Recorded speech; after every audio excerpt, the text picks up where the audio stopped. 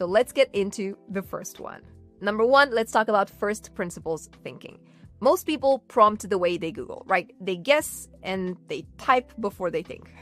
But the most powerful AI users think like scientists. They don't ask themselves, what's the usual prompt for this?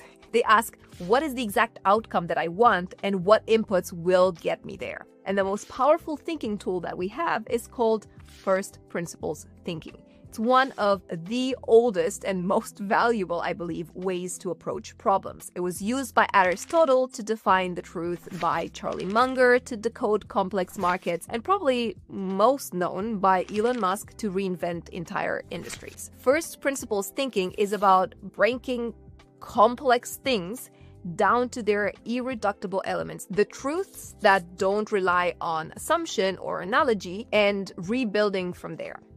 And in prompting, it's your first real edge. Because where most people copy what already exists, first principles thinkers reconstruct better models from the ground up. They don't ask, how is this usually done?